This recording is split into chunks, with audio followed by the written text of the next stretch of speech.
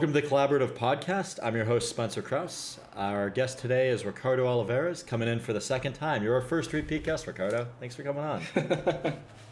I guess you like me, or they like me, or Yeah, I mean, your episode, I think, was one of the most popular so far. We had one that we've aired since then, and by the time this will come out, I think there'll be like a dozen more that'll be there. Okay. By the way, for our listeners, Ricardo is a NASA program manager with an engineering background, so really intelligent, technical guy, a lot of awesome stories under his belt, and it is really good to have you here. I mean, you're one of the more fun people to hang out and talk to in my life, and I like having you on. Thank you. I enjoy doing these podcasts. Two under my belt now, right?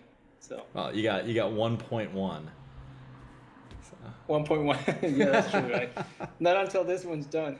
Yeah, exactly. Yeah. So, I'm just taking around. Another hour. Nice. Yeah, so, yeah. Yeah. Well, I'm looking forward to it. I guess what's been going on since the last time you came in? Anything new in your life? Well, I would say, I guess we could talk about how this whole COVID has affected the projects. Sure.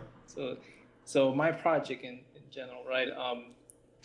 We're now finding out that our very aggressive schedule is it's taking a dump right now because yeah. So I guess this has to do with the fact that nobody was, most people were not working, right? And then all of a sudden we open up, right? Yeah. And now we need parts, right? Yeah. Parts that were readily available. Oh, yep. No I've been seeing this at work, right? As well. Silicon shortage. Yeah. One of the things, just today, this morning, our schedule got pushed out. Possibly about 3 to 4 weeks, which is a huge hit. Turns out that we need some parts that also the companies that are making the vaccines need those parts as well. Ah. And then guess who's ahead of the line? Probably the vaccine company is given the current. Yeah, because you're biological. Yeah, that makes sense. Yeah. Yeah, so COVID is now hitting us with a double whammy for us because we're now having to, I don't even want to say compete really because it's not really a competition. I've been there, man. The irony, when I was trying to make face shields and give them away in March of 2020, I couldn't get material because other people needed the same material to make face shields. Yeah. So. That's what I'm dealing with right now, and just trying to figure out, what parts do we have in stock, what parts can we, alternate parts that we can have, so it's kind of scrounging for things, and it's just adding more time to the schedule. Yet, our rocket is not going to wait for us. So, and it's not one of those things like the bus. Yeah, it's not like, one of those things like the bus, right, where you can run behind it and start yelling, "Hey, come back, wait for me." I don't know how fast that thing goes, but I'm guessing Mach something or other. Yeah, much too fast for us. Yeah. So, that's what I'm dealing with at this time. Oh, geez, man, that's rough. It's one of those things that we had seen scarcity in some parts, in many of my projects back in the days, right? But nothing like this where it's just one after the other. You can't even get STM32 chips right now, I've heard. Yeah. So I was talking to someone on the phone the other day that's paying $180 a chip for those. Usually they go for like 10. Yeah. Oh yeah. We have. Trying to think here what part it was. We have these heaters that we use, and they're little tiny heaters that essentially keep our culturing system warm, body temperature. And we were getting them for, if I remember correctly, somewhere around $20. Yeah, it's not bad. They went up to, yeah, they're pretty good. But now they've gone up to 195. Is it the same seller? I'm Okay. guessing this is like a secondary market you're looking at now. Same seller. So this Jesus. is the same seller. That's crazy, And man. their response is that cost of parts has gone up, and also, by the way, scarcity of parts. So, Seller's market. yeah, and then so they're being hit with the they can't find parts, right? So then that puts my schedule even further behind. So then I say, well, okay, can I just pay extra for you guys to push it ahead of the line, right? Of course you can. But now I'm looking at 200. It's essentially almost $100 more per heater. Jeez. So now we're looking close to $300 for a heater that was one time $20. But you got to pay it. How many do you need for your build? Can I ask? Oh, we need. It's a small amount. We need about 60 of them. 60. Yeah. So that's not nothing, though. I mean, I'm bad at math in my head, but. Yeah, well, 6 times 3 plus 0. Yeah, and because of the cost, 18 grand. That's what. Yeah, we're looking somewhere around there, plus shipping and all that, right? So, it's one of those parts where it was not even on our radar in terms of, as a line item. Cost, right? Yeah, it's just a line item, $20. Well, yeah, but a minor line item, I would think, and now it's something that you notice. Super minor. Yeah. Yeah, right. So, the cost of the whole project has not gone up because of that, right? So, can I ask what your total budget is, just to put it in perspective? You don't have to tell me, obviously. I'm just curious. Well, I'll give you an idea of what the cost of one of these culturing systems is, or at least, so we have a bank of 10 cassettes on there. Okay. Before all this, we were looking at about $17,000 for the whole thing per cassette. Per little cassette. Got it. And we have 10 of them, right? This was before COVID. At this point, because the numbers are changing so fast, right? I don't even want to look at what the cost for one of those is. So the heaters, the cassette is a self-contained experiment, and the heaters are external on the rack that maintains the cassettes. Yeah. So what we have is a what we call a flow path, right? And it's got a warm side and it has a cold side. If you think about it, it's kind of like, the way I think about it is a refrigerator, right? You're at home. Yep. You warm up your food, right? And then you also store your food, right? So we've got a cold side. And you warm up the air when you store your food. Yeah, right. So this flow path here has a cold side where we have all the food for the cells, and it's just stored there for when they need it. Yeah, and then on the warm side is where the cells reside, and that's really clever. What I call their microwave, right? That's where we warm up their food, right?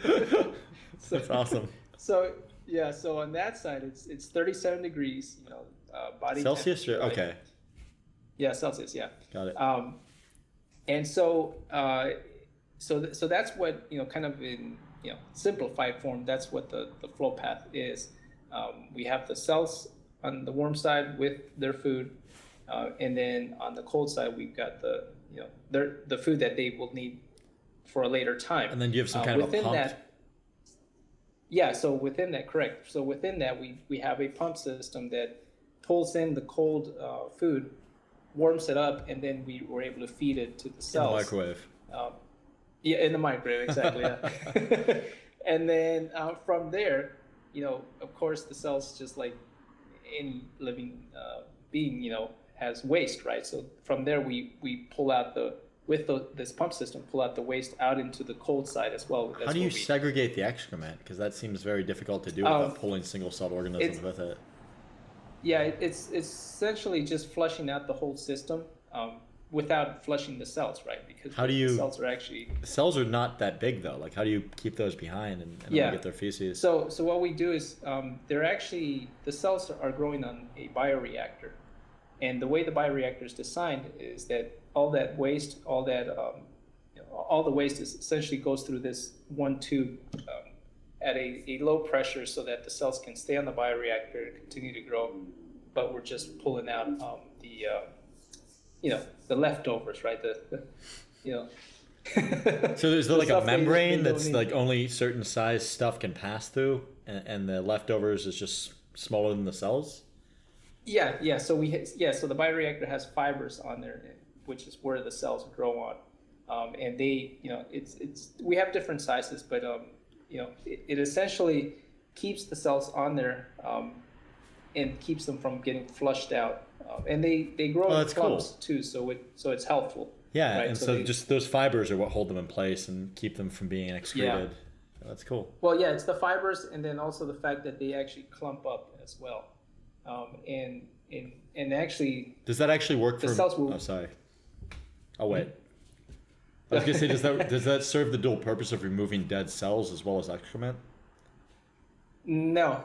Okay. So we actually we pretty much, of course the scientists have more knowledge than I do on this because they're the ones looking at it, but we pretty much end up with cells that are alive and dead as well. So we're able to see those, and they don't get flushed out.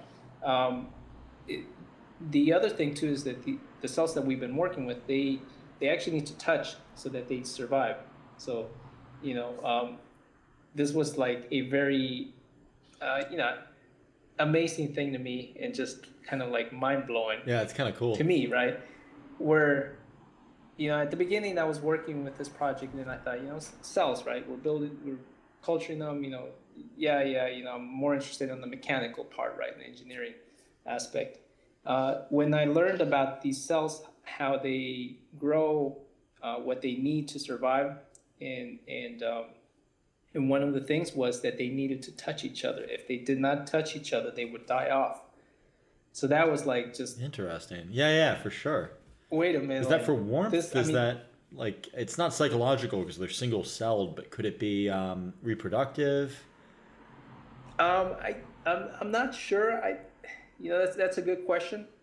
All good. It's definitely not for warmth. Yeah, it's not for warmth because that 37 degrees Celsius is throughout the whole bioreactor. Okay, so no matter that makes sense.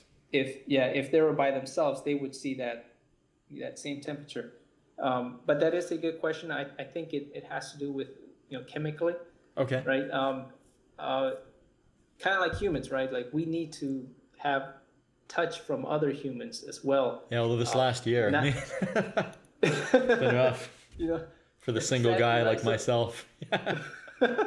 Just right. Like one of those movies from the 90s where the person's pretending to make out with themselves. Yeah. So so that to me was a very kind of a very, believe it or not, it was actually a kind of a very tender moment, if you want to call it. Just the knowledge that you could actually see that at the cell level as well. Yeah. And that these cells, they know if they're alone, that it's time to die off, pretty much. Yeah. Whereas if they're so it may not be technically psychological, but it kind of mirrors that phenomenon. Correct. Right. Yeah. So, and you think about the humans, right? Us humans need to be touched as well, or for sure we do. Yeah, it's highly unhealthy, right? Not to be. Yeah. And it comes from the cellular level. It's not just us being us. It's our cells need it, right? So yeah. So it's a lot of interesting work with that. That's fascinating. Yeah. Yeah. So we're scheduled to launch next year. Things are moving along, and we're having a whole lot. Can you say when the launch is roughly? I know those get delayed too, which would be, it sounds like a godsend at this point. it would be yeah. At this point, essentially what I can say is this coming summer, not Okay. this summer, but summer of 22. 2022. Yeah. Yeah.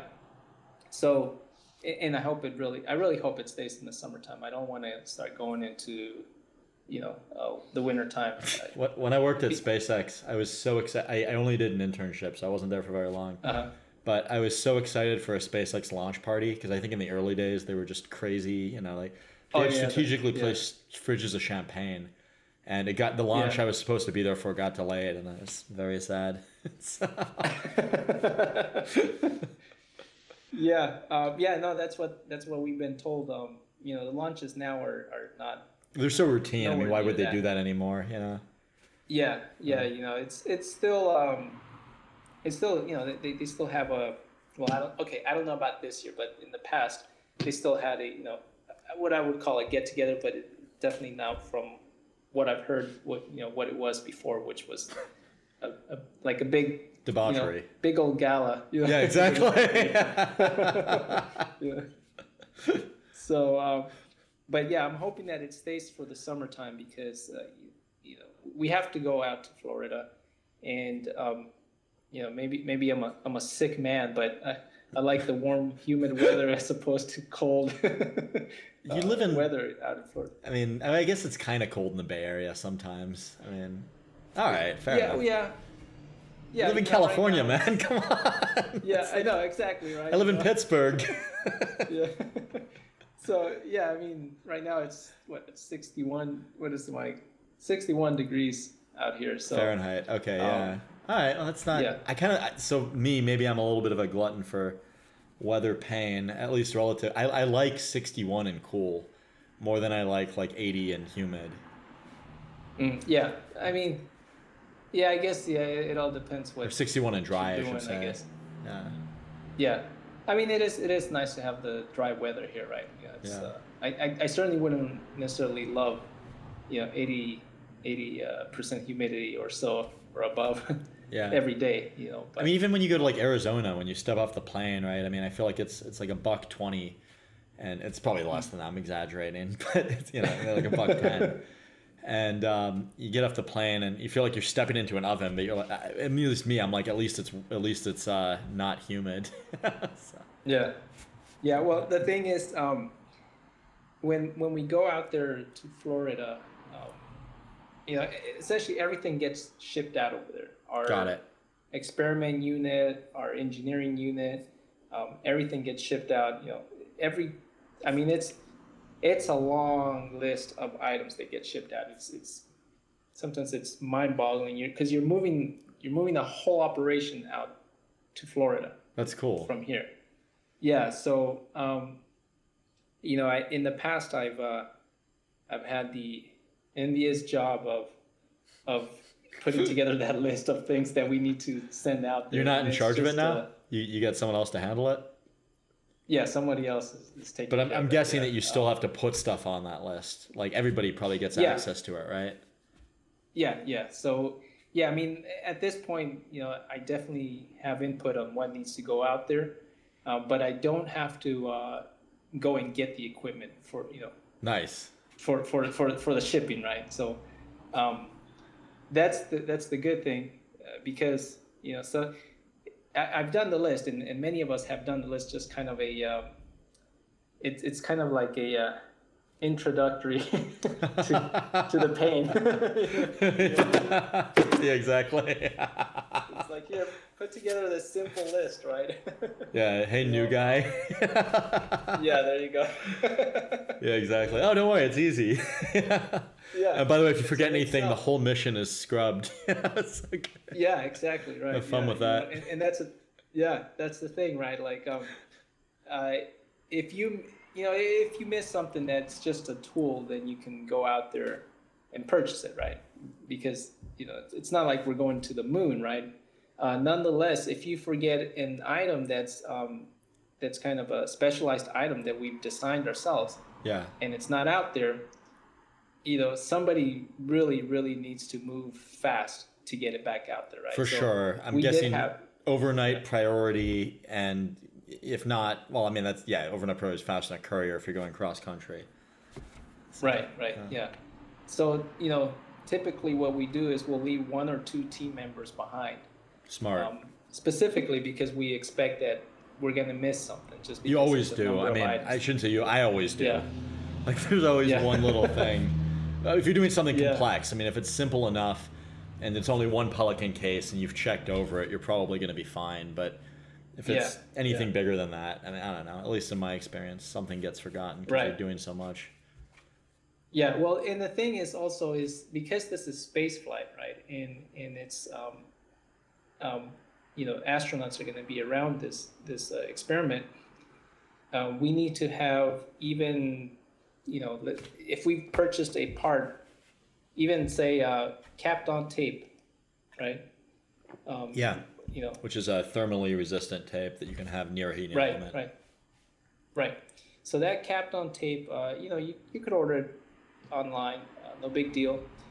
But what we need is a certificate of conformance as well. So along with the hardware, we also have to have documentation. That makes sense. I mean, if you're sending it to space, right? You want to buy stuff that's qualified. Right. So in it was last time I think we forgot a particular size of capped on tape. Now you can order it, right? But because now you need all these certificates, it's going to take a little bit longer. Or they might not even, depending who you order it from, they might not be able to provide that to you. Of course, so Amazon's not giving you that. Yeah, they won't. So in that instant, right, it's like we called back and say, hey, you remember that capped on tape? It's not here. We need it here by tomorrow, Got to be the exact roll. Yeah, so this was this was in that instant, we had 2 people back here, and so they knew where it was. They're part of the team, and you're not asking somebody else from a different team to go and look through your equipment, right? So they were able to get to us within a day. So those are the moments where you need somebody back here when most of the team is out there. That makes a lot of sense. Florida, right? So so typically that's what we do. But when we go out there, how do you pick those people? Can I ask, or is it just depend? It depends on the what the different tasks are for the different people, right? So if we have enough people that are specialized in the work that we're going to be doing out in Florida, then we can afford to leave one behind back here at Ames. Otherwise, it's sometimes just the tech, the tech that stays back, and he or she has intimate knowledge of our equipment and our what we have Yeah, because if it's just some rando, then you can't guarantee it's going to be the right roll of capped on tape, for instance. Right. Yeah. Right. Or if it's a higher up boss, he might he might not have any idea what's going on. Yeah, which is probably a good thing, right? I mean, they don't necessarily need to know that, like. Yeah. No, it's true, right? So so that's as long as it gets there and you finish it, they're not going to care either, right? It's not. Yeah.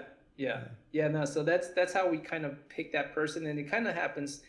It happens every year because some of the team members will change out, right? So that's how we kind of pick them out. That makes sense. And then once all the equipment arrives over there, then we need also a person to check in all the equipment, right? Make sure that everything arrived, and make sure that whatever is missing because we left it back here and not because it's somewhere in the UPS truck or so. Which has happened in the past. Yeah, we had a shipment of a custom part get just lost by FedEx. I think it was the day someone got shot at one of their facilities. So our vendor used that as an excuse, but right. Yeah, kind of makes sense, and we ended up not needing it because we ordered duplication. So yeah. And so sorry, I'm listening. No, so what I was going to say also is that in order to if it's like a brand new project, so when this project that I'm on first started out, what we did was a facility trial run, which is essentially you bring out the whole team to Florida as a trial run.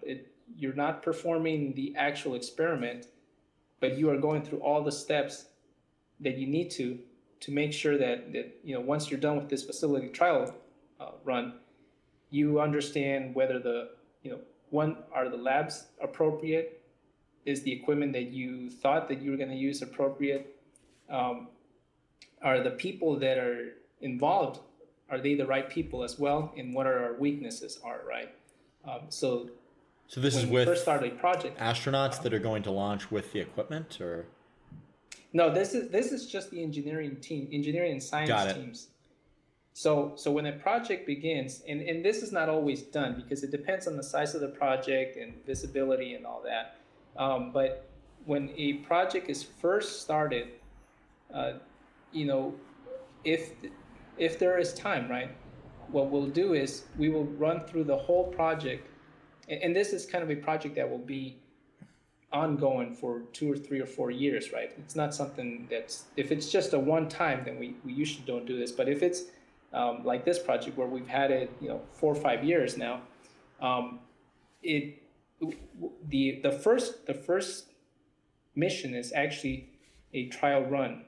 So you go down to the facility, and this is fly everybody to Florida because you have to go through every step. However, make sure that we understand all the weaknesses and strengths of our procedures and so on. And so the first time we went out there, we performed everything minus the launch, right? So we mimicked the launch. So is this a trial load-in? So are you running the experiment?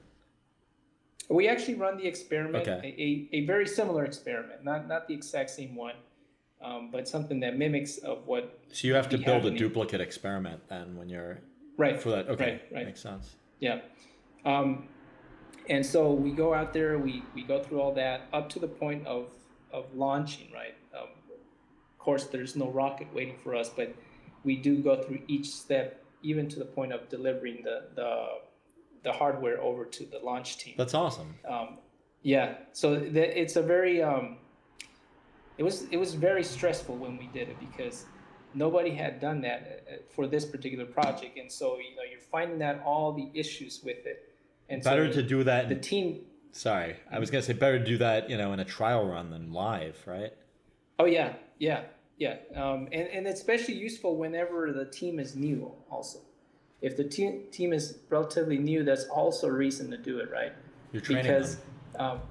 You're training them. Yeah, you're training the team, and it's useful because at the end of this trial run, you come up with this list of things, where things went wrong and where things went right, and you're able to address those so that when the actual mission comes, then you don't make those same mistakes. That's awesome. You'll make other mistakes. Typical. Yeah. I do it too. Right. So so getting back, so we fly everybody out there. Everybody's excited about the experiment and so on. And then we're gonna see the launch and everything. And then we arrive there, and then it pretty much hits you, the amount of hours you're going to be working there to try and get this going, right? And then, but you've been with NASA like 17 years now. Like it hasn't sunk in yet. Like you still find yourself. Yeah. Well, that's sobering. For me, good. It's and like I mentioned last time, right? So I've been with different teams, right? Different groups. So I haven't been doing this for 17 years, so. But for me now with these missions, I have more knowledge and not as naive as the first one, right? That makes sense. But the first you're constantly one, I was learning naive. If you're doing research and development in any way. Yeah. And there's a lot of surprises, right? So this last mission, we flew everybody out there. Things went, somewhat flawless. We had some hiccups, but nothing major. And so what did happen was that um, leading up to the experiment, everything's scheduled, right? So they tell you at this time, we will have the launch team come over and they will take the hardware from you and we will take it out to the launch pad, right? And so they give you a time and a date. And essentially, you have to be there. Otherwise, the launch team cannot be waiting for you forever. Yeah, makes sense. So we got our schedule. Everything was working out, and yes, we're good to go. They give us a date, and then we started a clock countdown of when they're coming by. So that's kind of like the first, one of the milestones that we have to hit, right? So we're counting down and we're just finishing up everything. Everything's going well, and at the 5-minute mark before they arrive, two of our cassettes are not working. They're not responding. They're not responding. Yeah, they're not responding to our commands.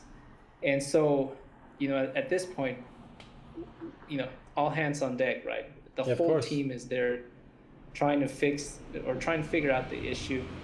And, and we've got 5 minutes, right? So it's like, what's going on? So, we go through our procedures, it's the software. Well, the software is working well, it's got the right commands. So it's, it's not that, right? So then we have the team, the engineering team that's looking at the hardware, right? So everybody's just kind of communicating and going on all cylinders, trying to figure out what's going on. Yeah, I'm sure. And, science at this point is now worried because there's also biology in these cassettes now, right? So if they're not on, you're not cooling these cells. You're cooling the cells, and that's now going to have an effect in the experiment. And so, die or start growing, I guess it sounds like. Yeah. So, so engineering now has the scientists looking at us like, come on, guys, what's going on here, right? So it's just, they're breathing down our necks, and then you've got the launch team waiting for us, or at least, coming for us, right? They don't even know there's a problem at this point. And so we finally figure out what's going on. And it turns out, at about the 2-minute mark, it's just some pins that are bent, right? I think you might have told this story to me already in another podcast, but I still want to hear it because it's a Did I? Yeah. Yeah. Did I mention the same story? You may have, but it's still a good one. So. But anyways, let's go through it. Yeah. I'll make it quick. So at the last minute is when we fix this problem, right? But the stress of this whole this whole time, right? Not only just those few minutes, but also just from day one when we arrive at the end. I mean, it just feels like you've been drained, like this fog just hits you, right? Like it's just of course. How'd you feel though when you solved it, when you got that pin in? Yeah, right, yeah. What was the feeling? Oh, the feeling. You saved it, right? Like you got it to go. Like at the I think when you told this before, there were a few people trying to do it, and then one person got in. I can't remember if it was you or not, but someone was able. That was me. Yeah. Yeah, that's awesome. So you were able to insert the thing, and then you could launch, and everything was working. How did that feel? I mean, when you see this thing launch, right? After all that you've gone through, which, and it's kind of hard to express this in just a story, right? It's very different, being there in the moment, right? And even me working on this project, I didn't feel until we started launching these that it's like, whoa, I wasn't expecting these kind of feelings. But it's just this feeling of just accomplishment, right? It's just like, well, man, I just did something pretty big, That's awesome. The only reason I bring it up is I've had a few times in my career when I was given an assignment or something went wrong in a way where I didn't know if we would succeed, and I might have even thought we wouldn't, or I wouldn't, or my team wouldn't. And I feel like when you're able to sort of make it through one of those, like at least for me, it's a feeling of just, I guess it's hard to describe. You're right. It's like it's joy, because you overcame something incredibly difficult that you didn't know if you'd be able to overcome, if that makes sense. Yeah. Like it's almost Right, like an yeah. adrenaline rush, but not really. Like it's, Yeah. I don't know. Feels really good. It's like, yeah, I mean, I would say it is kind of like an adrenaline rush, but it's also a crash, right? Because then afterwards you're like just, you're just drained. You're like, I think I'm gonna retire now. You know, and then it hits you, right? I've got another one coming, right? So That's awesome. yeah, you know, so it's an awesome feeling when your experiment takes off, right? So, you know, I imagine that many people feel like that in even other areas, you know. Yeah, I mean, I haven't launched anything into orbit yet, so Yeah. I was just trying to interpolate and understand, you know, and empathize. All three of those things. Yeah. Yeah. Yeah, I imagine it's probably very similar. So yeah, that's kind of the you know, in a nutshell, that's kind of the work that I'm doing, and you know, kind of the feeling that I get from it, right? You know, that's awesome. Yeah, just working there, you know, or I have to sometimes remind myself that it's like it's super unique work, you know, because after you start doing it for so long, right, or for a while, yeah, you start seeing it as an everyday thing, you know. Yeah. Well, my dad said to me when I was a kid, this is weird advice for a kid to get, and I'll probably show my white privilege here, but he said, Spence, when you buy a Ferrari, my dad was a surgeon, so he's like, Spence, when you buy a Ferrari, for 2 weeks it's just a Ferrari. It's a Ferrari. After that, it's just your car. Right? Yeah, so, right. It's got to be like that, right? Yeah, exactly right, yeah. Yeah. And then you got to keep reminding yourself, it's a damn Ferrari. Yeah, yeah, exactly. It's not just a car. Yep. You know? So, yeah, because then after a while you're ready to move on to something else, right? You know. So yeah, for sure. Yeah, so you know, so that's kind of the technical work. The other piece of my experience there at NASA has been taking leadership programs. So I've done those while at the same time, you know, performing these projects, right? Although one of the actually two of the programs, I did take some time off to do that program, and actually had to get away from all the work that we were doing. Is this mainly because of the is this a program that you yourself enroll in, or are you helping promote other leaders within the organization? No, it's a program that these programs that they have, certain programs, you're pre-selected. So cool. Either your management or maybe somebody higher up than your management will actually select you for this program. How does I've that always happen? wanted to. Yeah, I know I've always wanted. Well, because I've seen people on those tracks at company. I never knew how the selections occurred. Like if some execs just walking the floor, you know, or officer or whatever, and says that guy's real leadership material, you know, or you know, or woman, that guy you know, needs a lot of help. Yeah, don't promote that one. Nah, smoking a cigar. You know, yeah. So you know, I've always wanted to find out like how were we selected, right? Because I still have that curiosity, like. Was it because I was doing a great job, or somebody saw a bright future for me, or this guy just needs a lot of help, you know? Or I don't know. You know, what is it, right? You know. I mean, you're charming for sure, and you're clearly adept. I mean, I would think it's a combination of soft and hard skill, right? Like.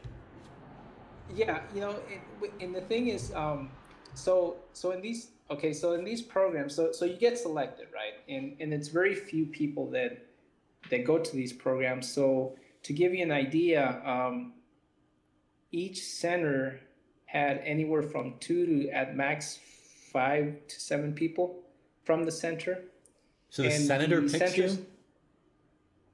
What's that? I heard senator, but maybe I'm wrong. You said center. I'm sorry. Center. Okay, my bad. So center, 2 to 5 people at NASA Ames were selected for this, and you're one of those. Yeah. Well, 2 people at NASA were selected, and I was one of them for that particular year. And then the other centers that are they're a little bit bigger, they can have up to maybe 5 people or 7 people. So So if NASA's a center, what are the other centers? so NASA Ames is one center. And okay, that's what I thought. I was just making sure. Ames, yeah. Got it. Yeah, and got then it. you have Houston. Yeah, you know, yeah. and Kennedy. so on, right? Yep. Yeah, Kennedy. Yeah. And so at my center, I was one of the two that was selected. And then once you're selected, you are to fill out an application, write an essay.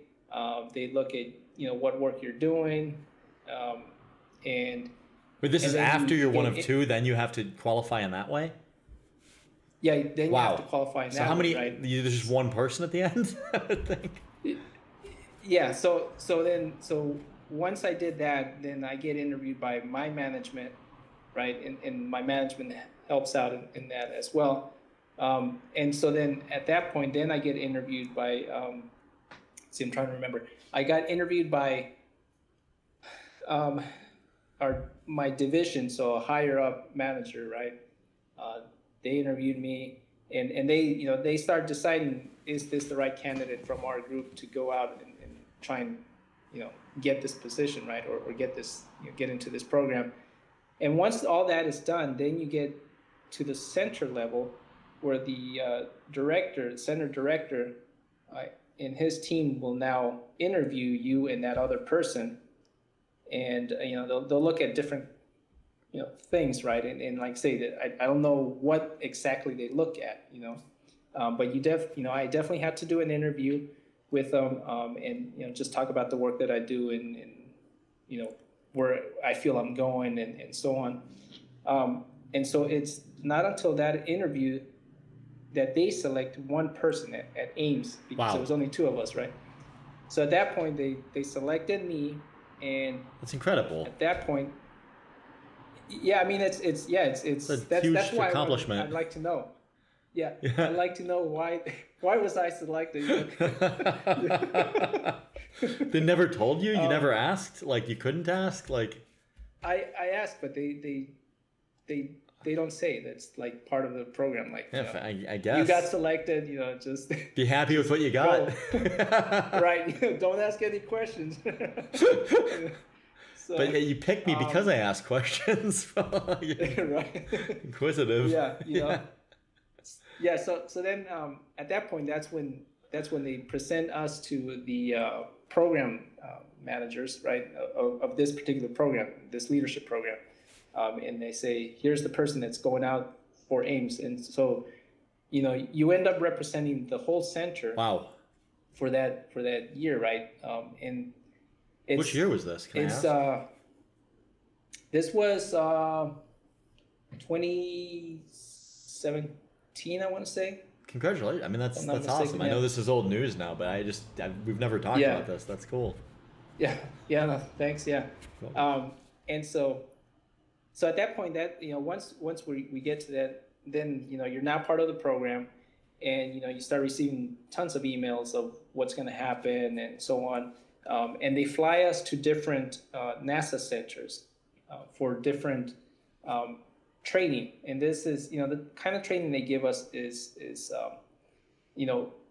making sure that we understand who we are, right? So the number one thing is understanding who you are will help you understand others and be able to allow you to be in different difficult situations and be able to maneuver and not fail. Or if you do fail, right, be able to get back up and continue, right? So, Nice. And that's who you are as a NASA representative, as an individual, as a technologist, all of the above? Right. All of the above, yeah. Okay, cool. And so you're mixed with, once you go to the different centers for these trainings, you're mixed with engineers, with business people, with HR people. So, it's a whole mix, right, from different NASA centers. Each center has its own culture that you have to maneuver with, excuse me. So, and then, in my case, right, I'm the only one from Ames. So like, I need to make friends with others, because everybody else has has at least 3 people, Yeah. 5, 7, right? So it's a real interesting situation that we all are put into, right? And one of the things they do is they stress the hell out of you. So that's part of the project, right? Smart. The program, excuse me. Yeah, to stress you out, Yeah.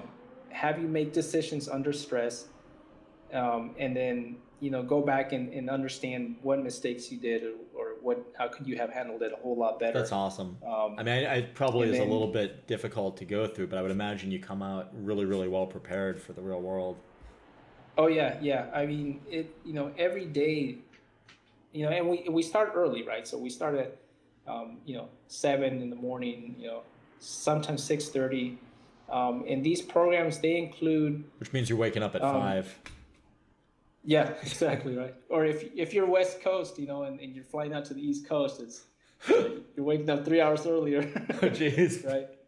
And you're starting the first day you get there. It sounds like you don't have like a day to transition. You're just going right into it. It's the first day. Yeah. Ouch. It's the first day that it all starts. And it's funny because I was looking around and I'm like, are there cameras in this room? Are they observing us? See how we perform, So yeah, we end up with therapists there during that time. Trying not to say too much because if there's other NASA people hearing me, then if they go through the program, we're not supposed to say exactly how things are, right? But yeah, I mean, I don't want to get you in trouble. We can edit out this if you want it to be.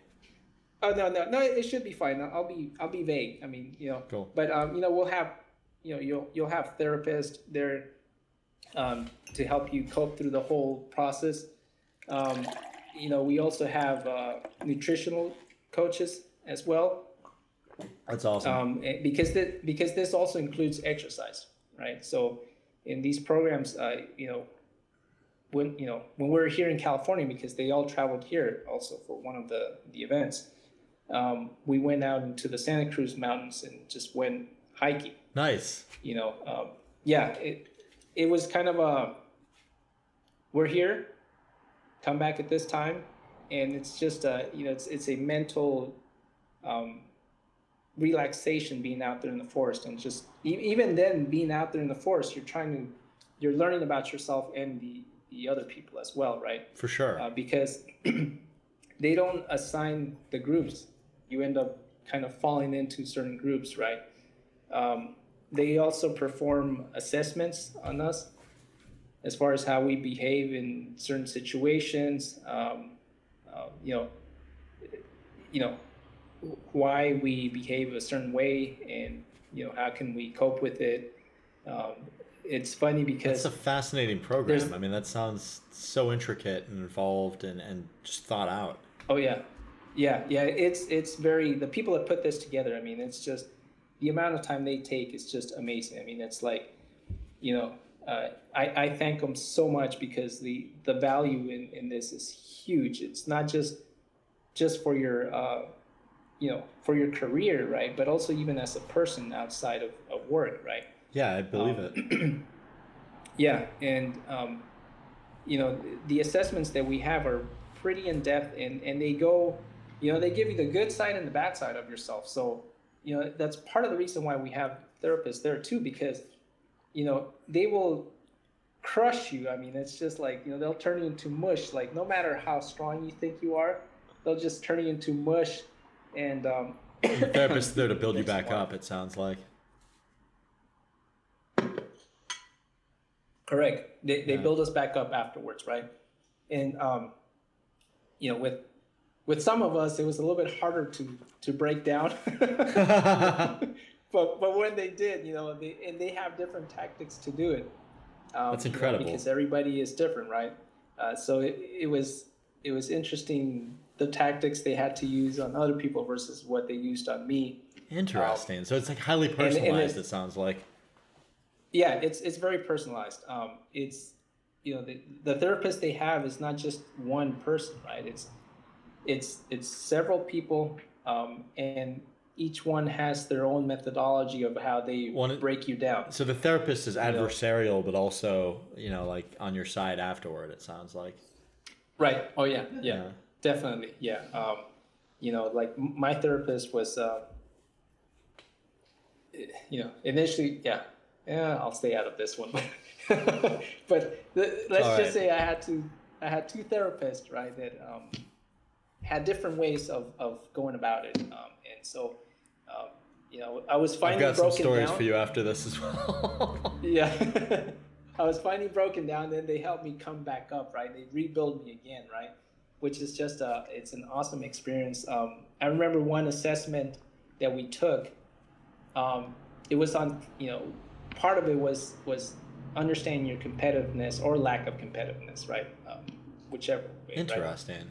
Right? And so we took the assessment, and then they said, in this room, if you're at this level, we want you to go to this corner. And if you're at this level, we want you to go to this corner, and so on, right?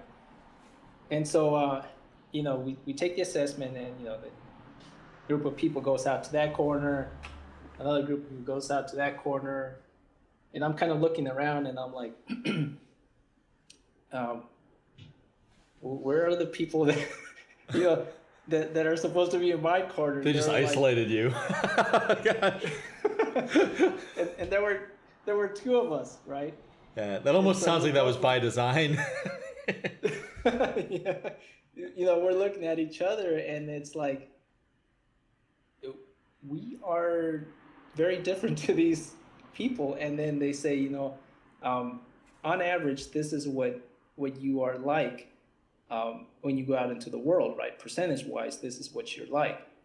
And then of course, the spotlight is on those two individuals that are kind of off on their own, right? And they're like, and you guys are the kind of different ones, Oh God. And and then they ask us, like, competitive wise, right? Like, can we see your graph, right? And I'm not kidding you, my competitiveness was off the charts. And nice. At first I'm thinking like, yeah, hell yeah, I'm super awesome. competitive, right? But then you start, they help you understand that that's not necessarily a good thing. In I was breaking curves all right? through, like, everything, like, and only recently I think my ego's kind of taken a back seat. Yeah. Yeah. Awesome. So in that situation, right, you go from this thing where you're like, yeah, I'm a badass, like there's only two of us, to like looking around like and going, I don't think this is a good thing, Maybe I'm kind of a jerk. Yeah, exactly, right. So yeah, in that assessment, right, so they help us understand, where our competitiveness is coming from, and how can we take that and actually, take that and make it an advantage for us as opposed to a disadvantage, right? Because being competitive can be an advantage Sure. or disadvantage, right? And Yeah, I mean, if you're in do a team awesome setting, stuff. yeah, if you're in a team setting, like, and you're just completely competitive with everything, it's like you're not gonna have a team, Correct. Right? And I made that mistake so often. Like, I would say more like academics than in my career, but maybe even in parts of my career, like earlier on, like I would be competitive to the point where I would tear the team apart, and it wasn't a good thing. Yeah.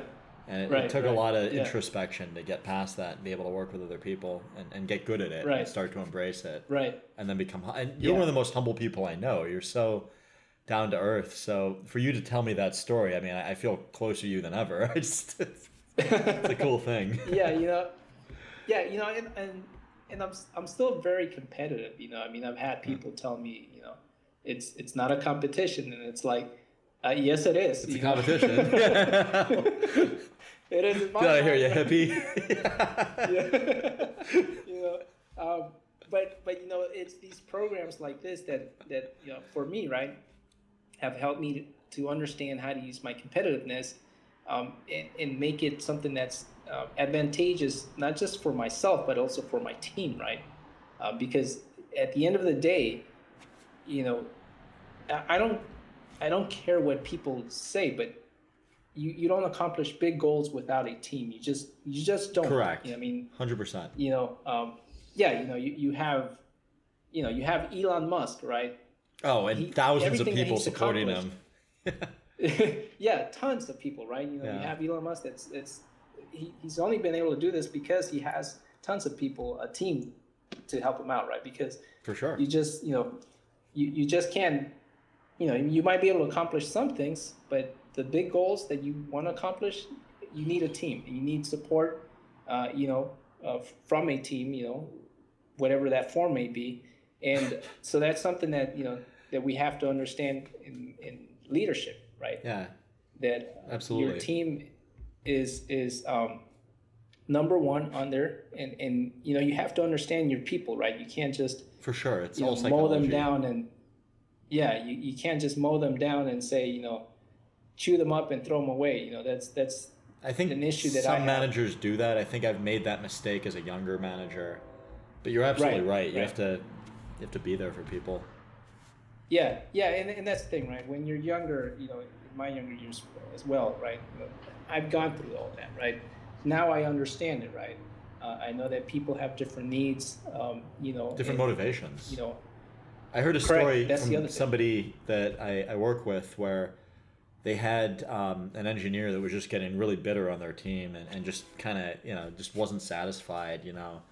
And they finally got the person down and said, you know, what will it take to keep you here, you know? And they said, I want a new laptop. Like, they wanted a faster laptop. That was all it was. Right. It's like one of those things you'd never figure out, right? Is it money? You know, do you want promotion? Yeah. Like, right. Exactly. Yeah. Yeah. And then, you know, the thing is also is trying to understand when somebody has an issue, right? Because not everybody's able to express their frustration in a positive way, right? So I think as a leader, one has to be able to go to those people and find out what that frustration is and why, right? Because I've worked with people that are able to show their frustration in a very positive way, but then I've also seen people that, you know, bottle it up. Yeah, they'll hold it up, hold it in, or they'll just explode right there, right? And, you know, to the point that they piss off other people, right? Yeah, but, I've experienced that a little bit. Like sometimes where it's like a kid throwing a tantrum, and you're like, this is a grown human being. Like, what are you doing? Right, right, yeah. And then in those situations, I feel that one has to understand that, you know, everybody's going to express it in a different way. You know, they've learned to express their feelings in different ways, right? Some in a positive way, some in just in, you know, negative way, or a different way, right? And it's up to leadership to understand those frustrations and help that teammate, you know, move forward and help out the team, right? And in terms of motivations, right, as you mentioned, you know, you have to understand how people are motivated, or different people, because not everybody's motivated by money. Not everybody's motivated by a single piece of paper that says, yay, you accomplished it. Right? Yeah, exactly. But for some people, that's all they need. Just that paper that says their name and they accomplished this. Yeah. I mean, you know, and, you know, if that's what they need, then, you know, we can provide that, right? You know, if you need more money, that makes it a little bit more difficult. Nonetheless, you know, we can try and figure out what we can do, right? Yeah. So yeah, you know, it's everybody has different motivations, right? And so so this program, you know, it helps us to understand all of this, as well as try and give us habits that'll keep us on a positive side of life, right? And moving forward, and also being flexible, right? Having that flexibility that if, you know, if you fall down and you get kicked and you know, and just beat up, that you're able to get back up again and continue forward, right? As opposed to just kind of dying off, right? So that's beautiful. And actually one of my mentors, because the other thing that we have is we have mentors too that we talk to, almost Is that on a weekly assigned or is basis. that organically formed? No, they're assigned. So based Got on it. your profile and that person and their knowledge and so on, they're assigned. Again, how are they assigned? I'm not sure. I've always tried to figure that out. But, I'm always trying to figure things out, right? Well, I think that's probably one of the reasons they picked you. I mean, that gives you an edge. Yeah, maybe. Yeah, he's always trying to figure things out. Yeah. So this particular, so the mentor that we were talking to, and I was in pretty bad, you know, in that moment I was in pretty bad situation in terms of environment, right? And she said, I'm trying to phrase it here correctly. So she said, sometimes there's nothing wrong with the sapling, she says. What is wrong with it is the dirt, the sunlight, the environment is not correct for that sapling. So you can't just leave that sapling there and expect it to grow in a bad environment. There's no water, there's no sunshine. That's perfect for a mushroom maybe, or some other fungus, right? But for that particular sapling, that's not the right environment. And she says, you have to be able to take that sapling and move it into the right environment, and that's how it's going to grow. So she put it very beautiful, right? Sure. Essentially saying that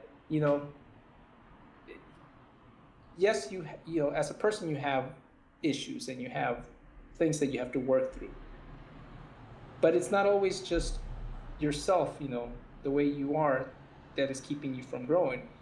It could possibly be the environment, right? So everything has to be somewhat right? So your environment has to be right. Your mindset also has to be right for you to be able to grow, right?